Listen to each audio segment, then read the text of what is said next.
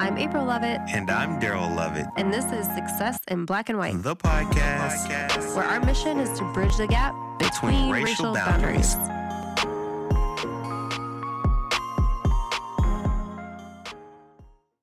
Hey everybody, we are back again with another very special guest. April is going to read the bio and we'll jump right into this episode. Dr. Dorsey Spencer Jr. is a student affairs professional, educator, scholar, author, and entrepreneur. He resides with his wife and children in New York and is currently the Dean of Students at Colgate University.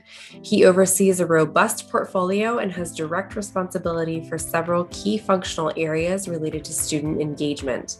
He has an array of experiences within higher education in the United States and abroad.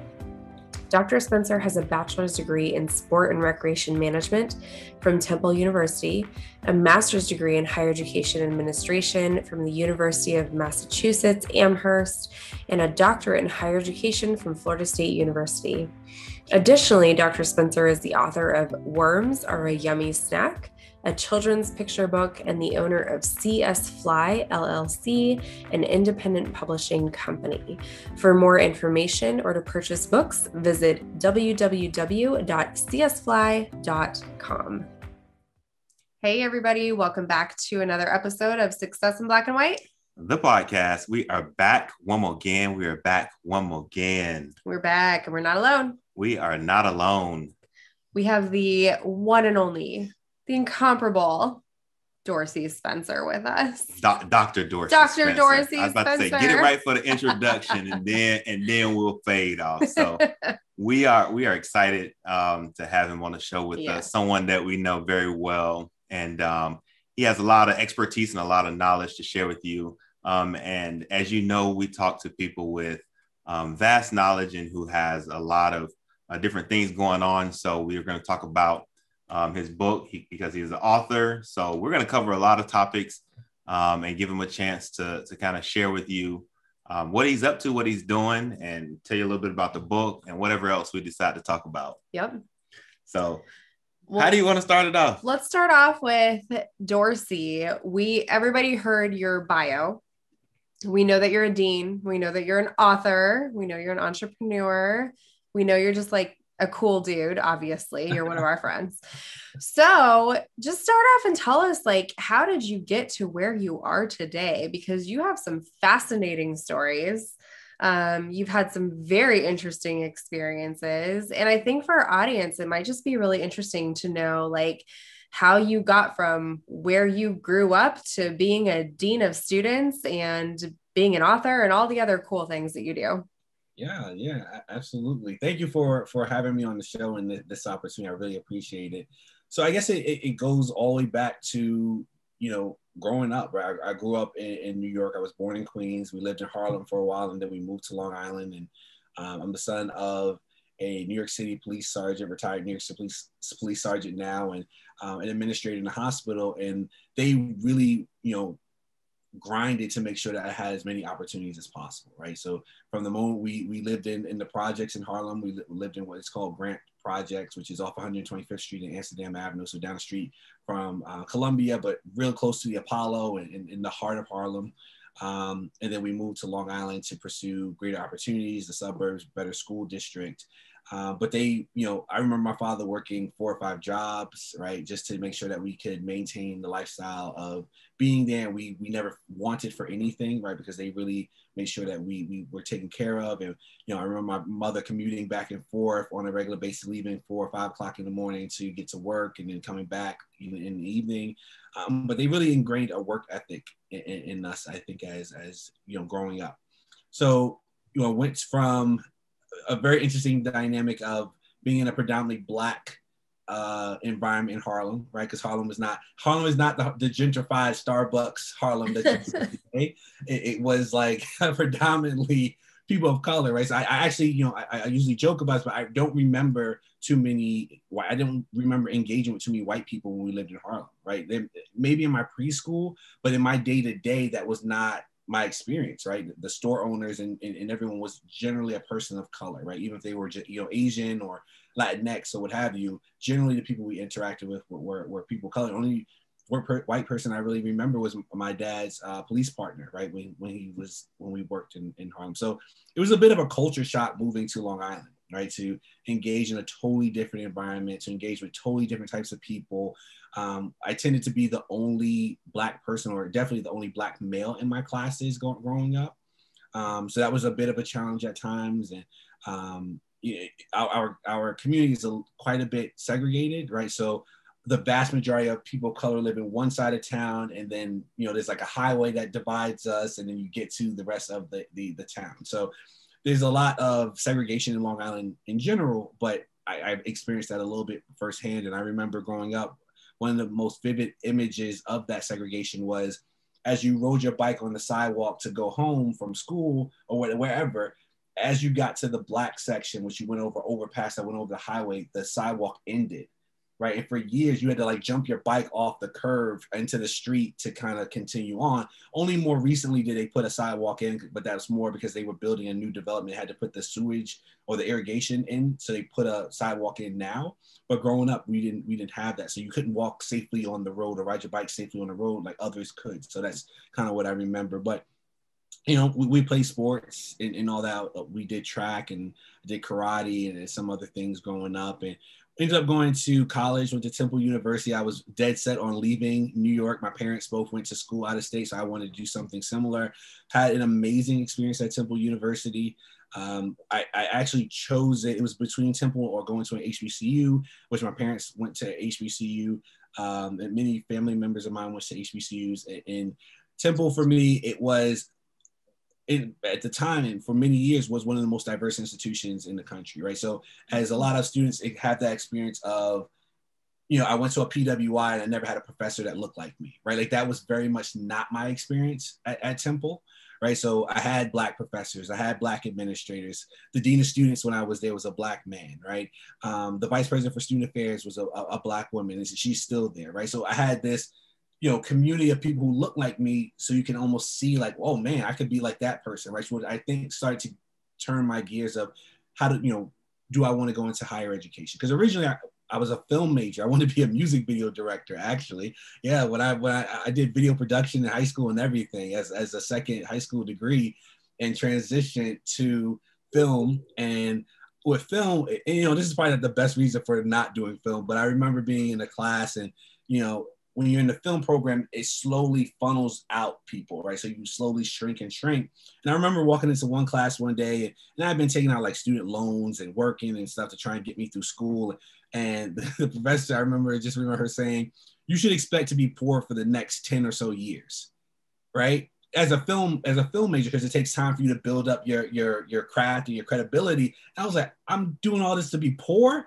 Right. And in my mind, I'm like, nah, I need to reconsider my life. Right. So I had to really kind of think about what I could transfer to and, you know, not set myself back too much. So originally I was thinking maybe I'd become a teacher, right? Because I enjoyed that. And, you know, I was like, oh, well, I can teach and coach, you know, and that would be a great experience.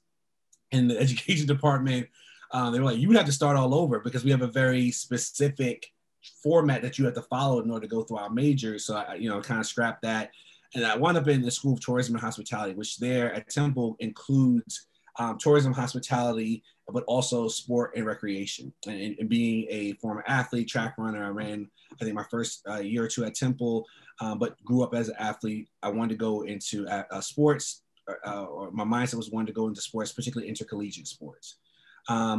Did that, had the opportunity to serve as the first student-run homecoming chair, thinking that, hey, this is a great connection to sports, but you actually work more with the student affairs people, right? And they slowly start to kind of drag, you know, pull me over to the student affairs side. So by the time I graduated, I was part of SGA and, you know, did all that.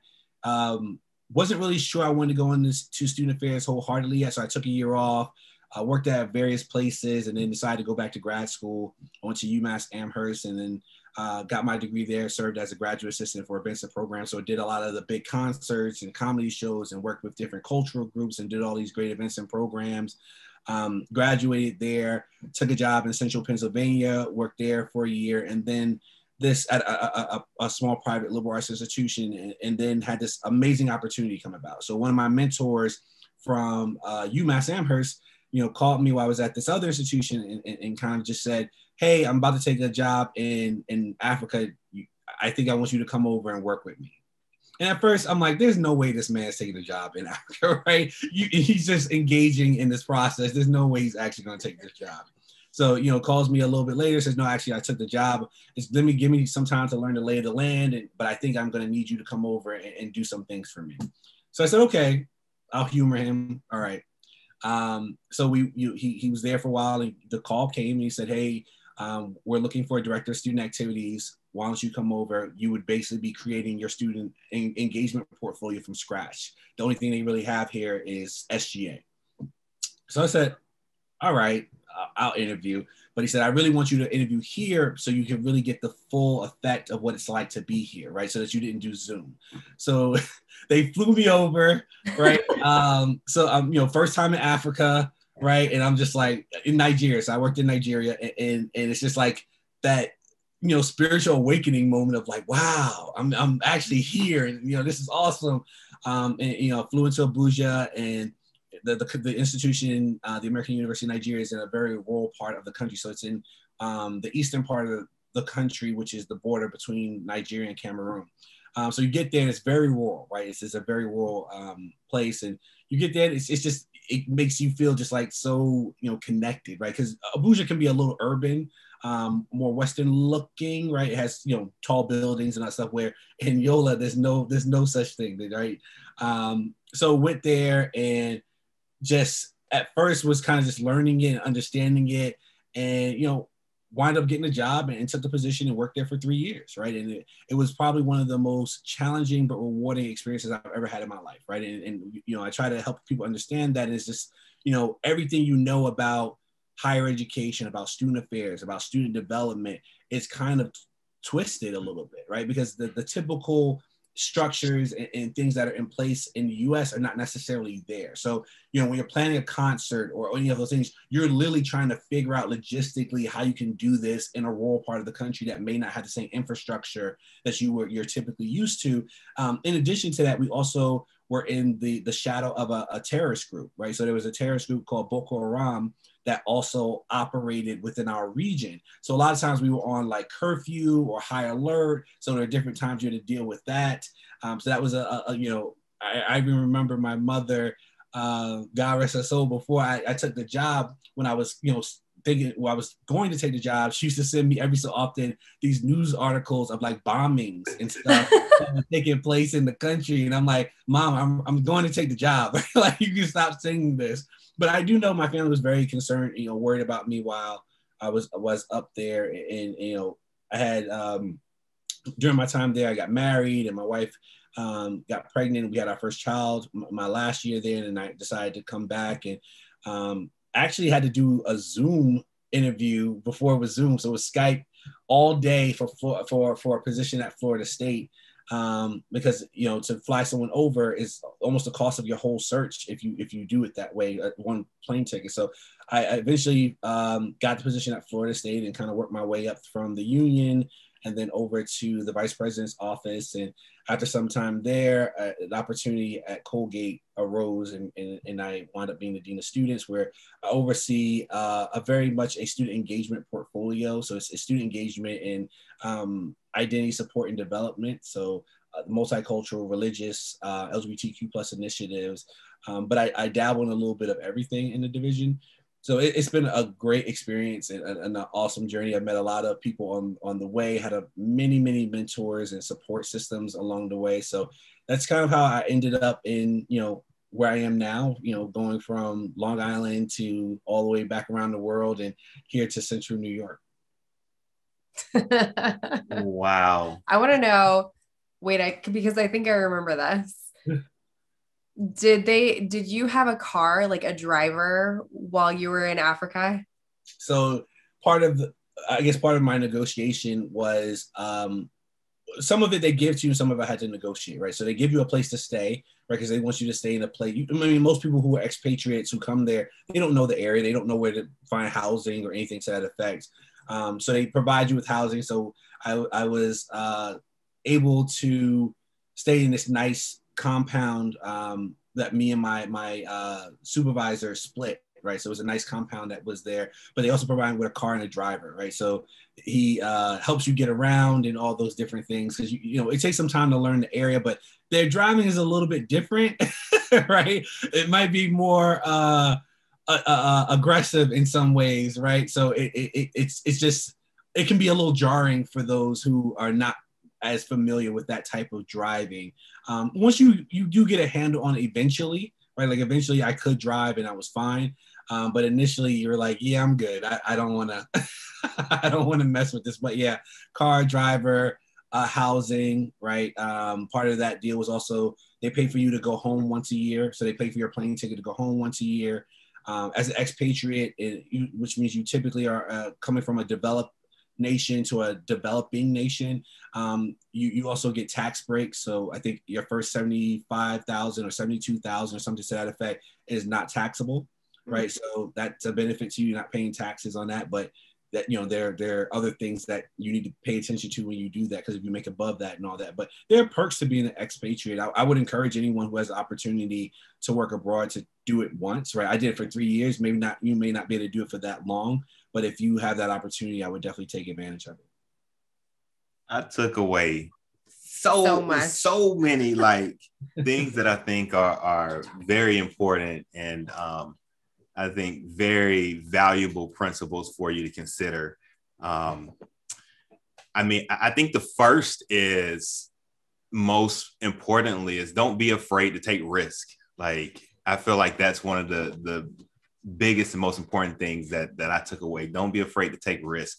One of the second, and I think most valuable pieces or principles, if we're going to label them as that, is you talked about your mentors and that mentorship piece and how important that was, because I mean, you would have never ended up there if someone that you trusted didn't say, hey, I have this opportunity.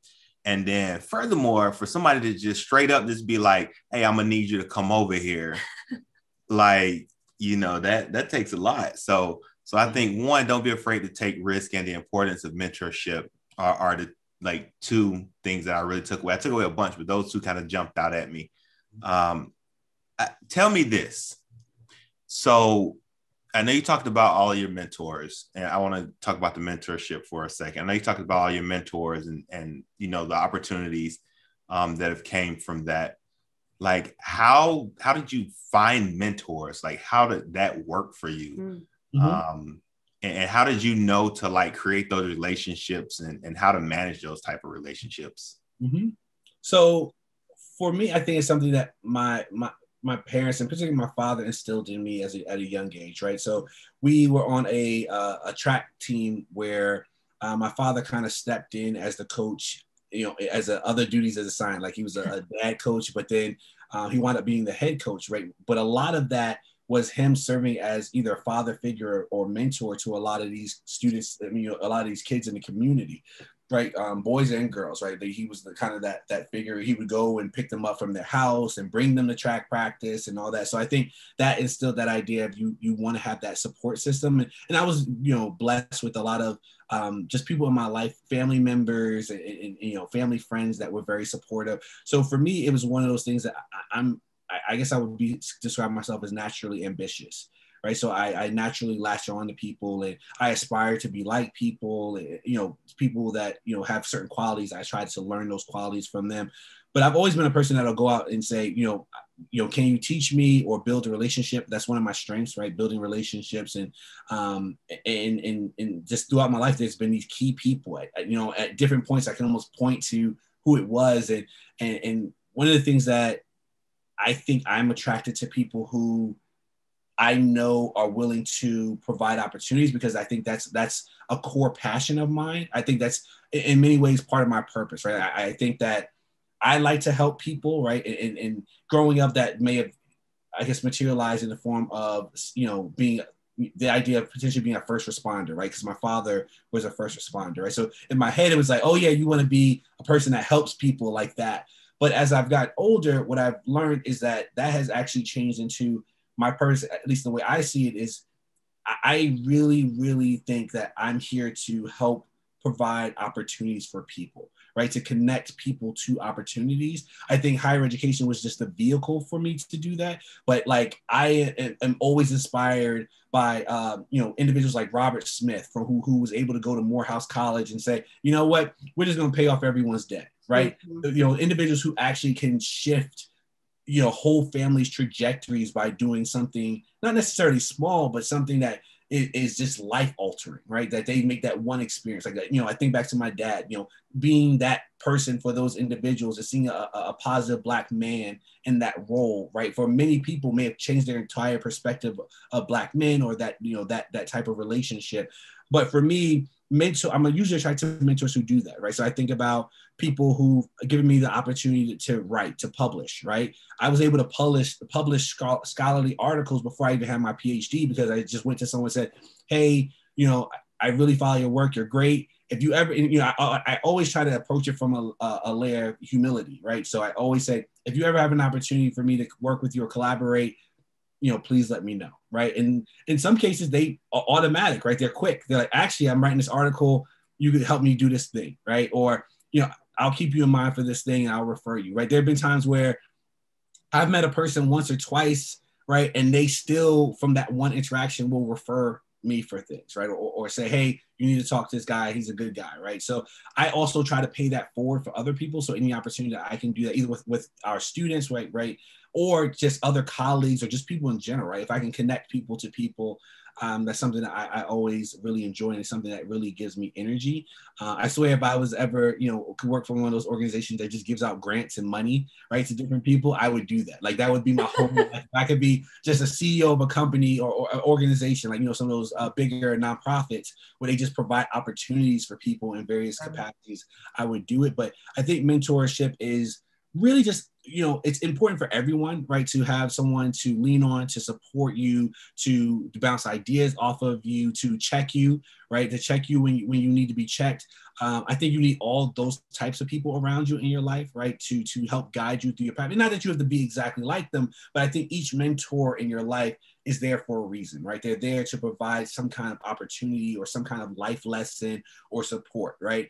And you don't necessarily always see eye to eye with them, right? You don't always necessarily agree with them, but they're usually giving you some nuggets or you're learning traits, even if it's things that you don't want to do, right? Like you're like, I would never do that because that's just not who I am, but you're learning from that experience. I think that mentorship is important for all people, right? All kinds of people. I think mentors of various backgrounds is important for all kinds of people, right? To see, my mentors range from, white women to Black men to, people who have totally different backgrounds from me that I look up to, right? So I think it's important to have a good solid team of mentors, but also mentors with different backgrounds and experiences so that they can help shape you and you can have a more, holistic view of your own identity, your own experiences in the world as a whole. That was good right there. I know. You have a follow-up? Because I know he gave a softball pitch to like where I want to go next, but I want to make sure. I know. Yeah, no, he did. And the only thing I was going to say go ahead. Was I remember, I can validate what Dorsey said because I remember first meeting Dorsey and I think I went back to you and I'm like, I know him. Like, I know him already, but I actually didn't like, that was the first time I had met you, but I was like, I feel like I know him. And I was I had convinced myself that I already knew you because you're a relationship builder. So meeting with you, I was like, oh yeah, like we talked like we were best friends forever. And it was the first time we met. And I went back to Joe. I'm like, I know him. Like maybe we served on a NASPA board together or something. Like, I don't know, but I know him. And then I was like, oh, I've never met him before. But yes, go with the softball. What's your softball? So here it is. And when you were talking just now, like you sounded like a pure at heart entrepreneur. I mean, as I was listening to you, I was like, man, he said, hey, like he's a straight up entrepreneur. And then when you said, if you could, be the CEO of just somebody who passed out grants, I'm like, oh yeah, like entrepreneur all day. Like, so we know that you are an entrepreneur as well. We talked about that in your bio and you're doing some great things on that journey in your life. What sparked that? and kind of what was the motivator behind that. And tell us about, what you're doing as an entrepreneur, and then we'll kind of see where that takes us. And then, possibly talk about, this right here. Yep. Yep.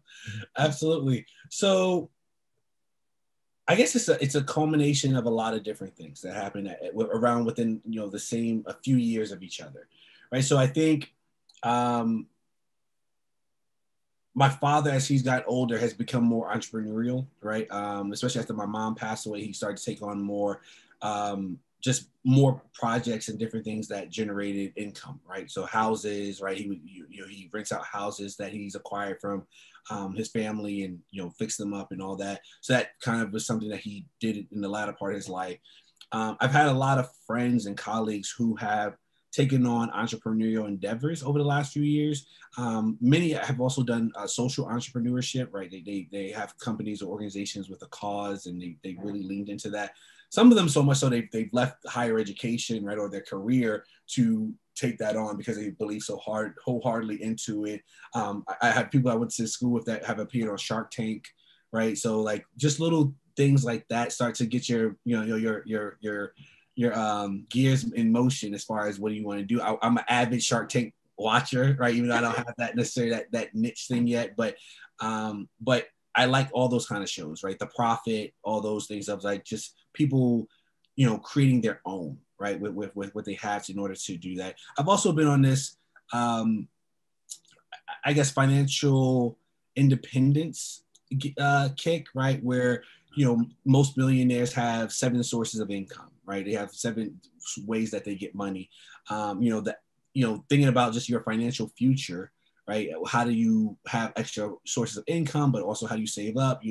The learning the idea that most millionaires are actually millionaires because they just saved up in their 401k, right? Their retirement funds is the most common way that people become millionaires, that's not the message that society really tells you, right? They tell you got to be this big business owner, or you got to be the next Bill Gates and all this, but that's not how most millionaires in the United States are created. And many of them are things you wouldn't expect, like engineers or teachers, right? It is mostly because of their retirement and good budgeting and all that. So I think the combination of those entrepreneurial experiences, or having seen those from people, and then the journey to financial independence, I think came to a head with the pandemic, right? With the pandemic, things started to not necessarily get easier, but they slowed down because you weren't going out running around with the kids and taking them to this thing and going to meet this friend and, doing these events at night and going to, right, all that kind of slowed down. So I remember last year, as one of my New Year's resolutions, I told my wife, I said, I think I want to write a children's book this year. And I'm thinking she's going to be like, you have too much on your plate, right? You do too much. Right? And her response was simple. She was like, so do it. And I was like, oh, wait, hold on. You challenging me? Right? So it was one of those type of things. I'm like, all right, I'm going to do it. So literally, as I was walking around, and at the time I was on campus with y'all, and as I was doing different things, ideas would pop in my head for the book, and I would just write them down on my phone, right? Like as I'm walking to get lunch, I'm like, oh yeah, this is what they could be doing, right? Or this is what So I started to hash out the story, and writing has always been something that, especially a children's book, has been something that was, I guess, something that I've been interested in ever since a young age. I remember being at like a 5th grade graduation, and they were just, doing superlatives about each person. And one of the things they said about him is, oh, he's going to be this great writer, right? And they like tied in my last name somehow, but it's been something that's been ingrained in me. So when this opportunity came up, I'm like, okay, let me see if I can write a book. So, part of that journey, and part of any entrepreneur's journey, is a lot of research, right? Like I actually never had to write a book. So I'm like, I don't even know what this is like. Like, do I just write it and someone comes pick me up? Like, if I want to publish it on my own, like, how does this work? But you have to do an extensive amount of research, right? To really make sure you understand what this process is like. Because there are really 2 or 3 main ways that a person publishes, right? They go through a major publishing company, right? They either go through what they sometimes refer to as a vanity company. So it's a company you come to and they put the book together for you and kind of put it out there. You pay them for that. Or you self-publish. Right. And at first I was like, oh, maybe, I'll go with the major thing and just, go through that, put a good book together, and hopefully someone will pick me up. But that could take years, right? That could take years and years and years for you to get that going. The vanity thing, you have to put a whole bunch of money up front, and there's no guarantee that your book is quality or it's going to sell, right? So you put all this money, it might be decent, but there's no guarantee it's going to go out. A lot of times you still have to do a lot of the work anyway. You're still doing a lot of the marketing and all that stuff. And then, self-publishing is just, you have to do everything yourself, right? So, in my mind at first I was like, well, let me do the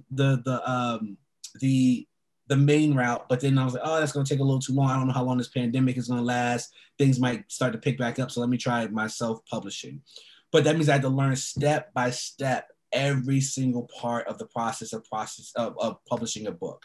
But that's good because I learned exactly what it takes to publish a book, right? I know each step now of what it takes to do it. I understand the pros and cons of doing certain things. I understand what it means to search for an illustrator, to find an editor, to find someone who can print your book, right? To find someone to format your book. Whereas if I was, mainstream, I may get, snippets of that, right, in decision making, but I wouldn't actually walk through the process that way. If I did vanity, I might, because I'm consulted through the process, but I don't actually have to sit there and go through step by step with, when you do it your own. So I actually am really, it's definitely exhausting and it takes a lot of time and energy, but I'm actually very appreciative of the opportunity to learn all those things. So I guess as we're talking about entrepreneurship, I think it's important for whatever a person wants to go into that they really spend the time learning that craft. And going back to that mentorship, if you could find someone who's done it before, that makes your life a lot easier, right? So I reached out to people who self-published, right? I had friends who have other friends who self-published, and I reached out to them and had phone calls with them. I joined Facebook groups, right? And different groups that they have for people who are publishing, right? Just so you're in almost a knowledge community of people who've done it and can share knowledge. Oh no, don't do that. That's really expensive. Try this, or did webinars, all these different ththings, right? So I would encourage any person who's going into business for themselves to really do the research. I think sometimes people see little things, right? And we all, at one point, everybody and their mother wanted to flip houses, right? And they, right, everybody wanted to flip houses. It's like, okay, but do you actually understand what it takes to flip a house? Do you understand the market? Do you understand like what, different parts of a house, right? What works, what doesn't work, right? What are the current trends, right, of a house, right? So I had to do all that research, learn the craft, learn what it means to publish. And after that, I'm like, I might as well start my own business, right? At the end of the day, rather than, passing it along or whatever. So I started my publishing company, See Us Fly LLC. And what we strive to do is promote books where kids of color are at the forefront of the book, right? If you look at the research, there are more books about animals than people of color collectively, right? So when you think about that, right, you will see, if you think about when you grew up, right, even the people watching this episode and yourselves, when you think about the books you read as a young child, right, think about how many of them were centered around a person of color, where the protagonist was a person of color. Like, I can't really think of any, to be honest with you, any books where I grew up that were children's books where I saw myself reflected in the book.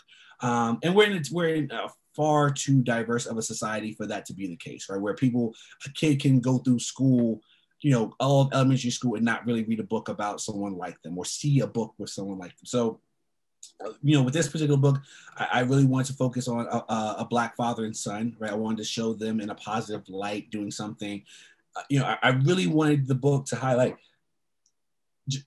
just Black people being, right? Like Black people just being who they are and engaging. I remember growing up and going fishing and crabbing with my father, right? So I wanted that kind of situation, but I also wanted a story where there were life lessons that came about from that experience, right? But I wanted them to come about organically, right? So I didn't want it to be like, oh, you're beating them over the head with this type of life lesson. It's like, no, it actually makes sense with the story, right? That this is what I'm trying to talk to you about, patience, emotional management, anger management, right? Learning a new skill, right? So character development is usually what they refer to in the education system. But I wanted something that anybody could enjoy, but we centered a Black family, right? Like, that was who you met. That's who you taught. You met the wife and the daughter later on in the book. But you saw them doing something that was just everyday stuff, right? Going fishing and all the lessons that came along with that. And I hope to write more books like that, right? Where you get life lessons within the context of some just activity that's just joyful, right? That people just enjoy doing, but it's with a protagonist of color. Also hope to potentially do books with the autistic community. A lot of times they have books that don't really reflect them, right? So that would be another opportunity to do in the future. But it really started that idea of just being more entrepreneurial, right? Because you when you're an author, you're more like an authorpreneur, right? You're automatically that way because once you publish, I'll never forget, the book Rich Dad Poor Dad, right? If you ever have the opportunity to read that book as an entrepreneur, if you haven't, I would encourage you to read it. It's a very good book to teach you about just the way entrepreneurs and people who are wealthy think in general. And one of the things that he says in that book in particular is there was a woman who was interviewing him, and she kind of had an attitude, right? As she was interviewing him, he couldn't really figure out what the attitude was about. And, at the end of it, he kind of was like, do you have a problem with me? And she was like, I'm a way better writer than you, but you sell millions of these books. And he was kind of taken aback by that, right? He was like, didn't expect her to say that. And one of the things he says to her, he takes the book and he says, what does this say right here? And he's pointing to the cover of the book. And it basically says best-selling author. He said, it says best-selling, not best written, right? So to give her a lesson of like, you have to learn how to sell this stuff, right? That's how you become a best-selling author, that's something that I think if you're interested in selling books or publishing, right, or being an author, part of your role is a salesman and marketer, right? Like that's something that I don't think people a lot of times consider. Like you have to learn how to market, right, in this day and age, like using social media and websites and all those different things and ways to get your book out and cold calling. And, I remember reaching out to my son's school district and saying, hey, I wrote this new book. Would you be interested in me reading it for the class and donating a couple of books and then it being picked up by the bookstore in town and people buying the book that way, right? So I think there's a lot of things that people just need to understand about business in general. It's definitely challenging regardless of what industry that you're in, but I think knowing your craft, learning your craft is very important. But I think it's something that anyone can do. They just have to take the time and energy to really focus on it, right? I think anyone can be an entrepreneur. And I also think that people underestimate the ability to be an entrepreneur and still keep your day job, right? I think there's too many people who are like, oh, I have to shift to that, or I need to give up my whole life, right, to do that. And if you ever listen to, one of my favorite sharks, Damon John, right? He talks about him working at Red Lobster until he got to a point where he could quit his job with Fubu, right? He slowly reduced his time, right, as he got more successful, but he kept the job at Red Lobster, which he actually enjoyed doing, but also build his brand, right? And still build his company. So you can do both, right? You can have a fully functional career and, have a house, sell houses, right? Or have publish books or what have you. So you have multiple sources of income. So in the event that, something happens with your day job, you still have this other source of income, and then you can transition or pivot as necessary. But I think that's, I guess, what I would talk about with the experience of being an entrepreneur in the book. I think that, I would encourage the book for anyone who has a child in elementary school, right, who just wants to have that conversation of, what does it mean when you get angry, right? Well, how do you express yourself when you get angry? Are you patient? What does it mean to be patient, right?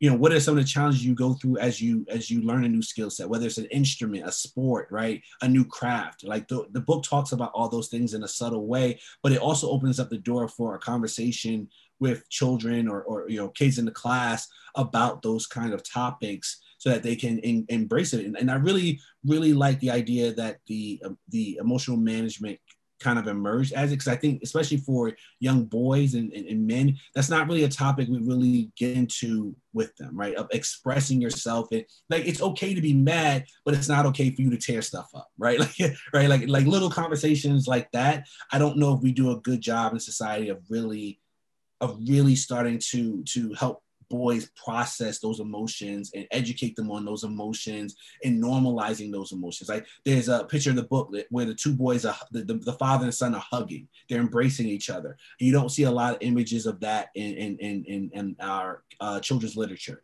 right? So I think right, that picture in particular, you don't see a lot of that in our society today, especially with Black characters. So I think little things like that, I really want to make sure that people got from it. Also, the book was actually a family affair, right? Like it was something that I did with my family as a collective. You know, my wife helped me out substantially from editing and rereading the book and, you know, making little tweaks. My son Chase, you know, who the book is, the namesake of the character in the book is him. And he really let me know, like, Dad, that looks weird, right? Like that, like from his angles, the book is written for people at his age group. So he was kind of my beta tester with that of, hey, what about this? What do you think about this? Read this to me. Do you understand this word? Right? Like, so that he could, you know, but it's so much so that I made him an editor in the book. Like he's listed as one of the editors because of that. But even with my daughter, you know, she sees the book, and if you turn to the page where the young girl is, she will say, that's me. Like she'll still, even like right now, she goes, oh, that's me, right? Like not even knowing much, she can't read the book or anything, but she knows that she's a character in the book, which I think goes a long way and all that. So there's just a lot that happened with the process of becoming an entrepreneur. But the original calling was just like, I can do this. Other people are doing this. I want to leave an impact on the world, but in my entrepreneurial endeavors, but you have the time right now, so take advantage of it. So listen, y'all, he just gave y'all game. So much knowledge. I'm talking about, he just dropped knowledge on y'all. Yes. So much. And it's so many things I took away. And I'm going to jump to the end of what you're talking about. And what I really think is a great thing is that one, representation, obviously that matters. And that's what you're doing by writing these books.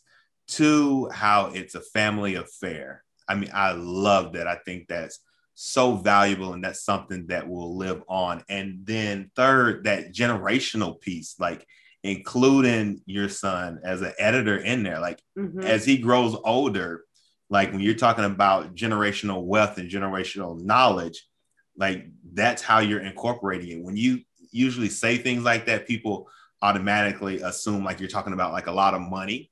But to have, you know, authorship and editing to your name in a book, I think that's kind of showing them the way and showing them the possibilities.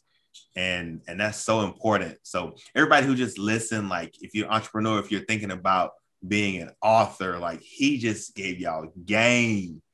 Yeah. I mean, even entrepreneurship in general, like you talked about having to do your research.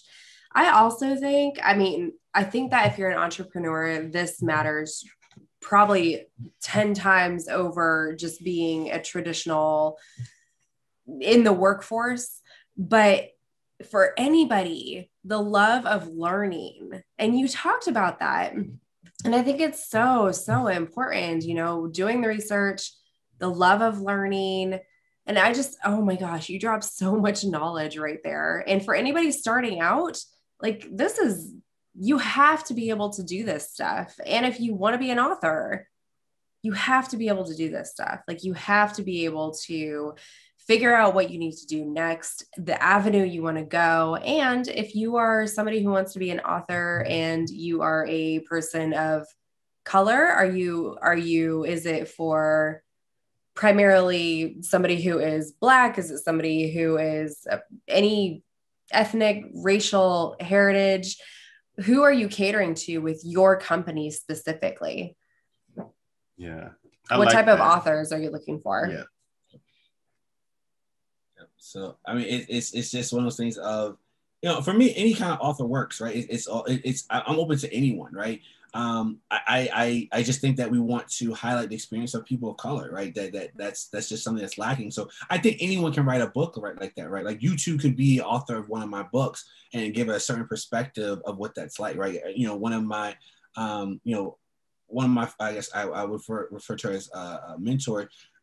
She published a book recently on what it's like to be a white woman raising a Black child, right? To some of the challenges of what that's like, of what, you know, what I guess some of the cultural differences and the norms, and, you know, they just trying to relate to that child and all those different things. But that's centered around a person of color's experience, right? The idea of, you know, how do I raise this person to be a good person, even though we have this difference? But I also want to be conscious of this difference, right? Because they will experience the world differently than I will experience the world. But I think that's the key part. So I'm open to anyone who's interested in writing stories that uplift, people of color, to uplift the experiences of people of color. So, if there are people who are interested, they can definitely reach out to me and we can have those conversations. I'm also, able to help and consult if they would rather, kind of have someone that mentors them through the process. I can also do that as part of the publishing company. But anyone, I welcome all people, and we can always have a conversation about it. I love it. And we'll drop your company info, your business info in our show notes for people and on social media, so you can easily find Dorsey. Yeah. And I'll say it one time for the audio listeners, seeusfly.com. seeusfly.com. Yep, seeusfly.com. Yeah. Man, but I feel, I feel like this was like what do you call it? I was going to say a workshop. A workshop. Like, I feel like this was like what do you call it when you get a bunch of people together and you all, I can't think of the name. The name just slipped my mind. Oh my gosh. Like a group? Yeah, like a group. You get a bunch of people together in a group and they just kind of like come up with goals and do things. I can't think, the name just slipped my mind. Anyways, I feel like he did y'all like a solid and gave y'all some insight that a lot of people would charge you for. Yeah. So I appreciate you for delivering that on our podcast. I do too.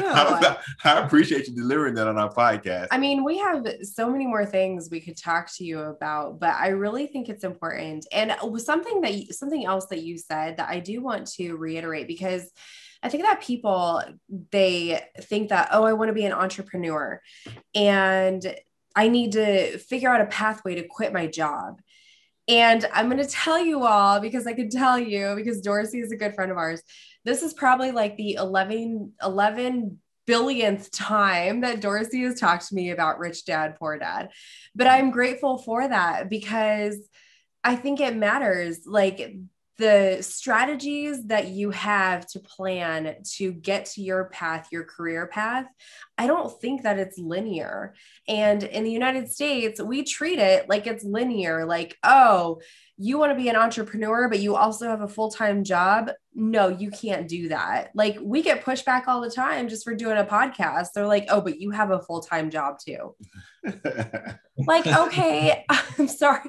We can still do both. It's fine. And I love that you said that, because I think people are so dead set on like, oh no, you can't do both things. That's ridiculous. Well, guess what? Sometimes it actually enriches the experience. It either enriches the experience of the other positions or roles that you hold, or those positions enrich your entrepreneurial experience, or both, And so I love that you said that. You dropped so much knowledge tonight. Yeah. Free knowledge. This is crazy. Hey, I would have paid for this. I was about to say, we might have to switch it up. We might have to put this on the little side list where you just pay the money. We'll give you your cut. Anytime.